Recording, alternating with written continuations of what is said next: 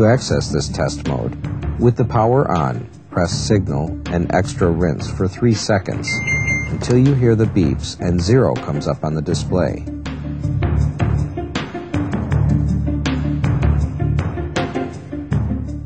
Press Silvercare. A small D will appear in the display. This indicates that you are in the diagnostic mode. Rotate the selector knob clockwise to view each fault code stored in the memory. The last recorded fault code will be displayed first. 7E indicates an error with the Silvercare circuit board or harness. By rotating the knob, the next fault code will be displayed. Here we see fault code 02. This indicates there is a problem with the door lock. There was a failure to unlock after 3 attempts. The next fault code is 04 as shown on the display for this machine.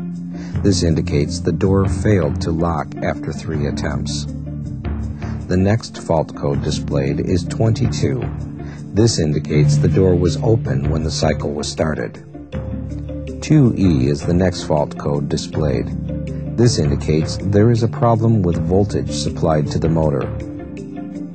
While viewing any of the fault codes, push and hold the Start/Pause button to view the number of cycles back the fault code occurred. On this example, the fault occurred 15 cycles previously. These models will hold 9 fault codes in memory. Dashes will appear in the display if there are no more codes.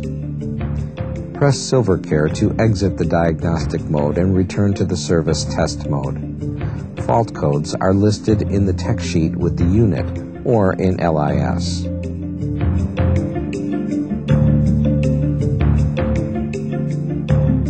In the special test mode, if the signal button is pressed, the total number of wash cycles this washer has performed will be displayed.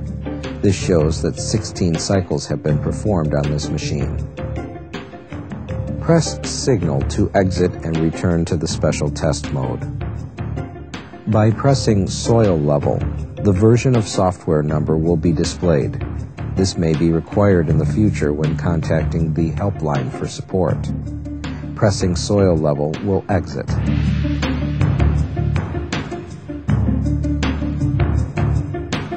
A quick cycle can be activated when in this mode. While in the service mode, press Temp to start the cycle. If there's water in the tub, it will begin by pumping out.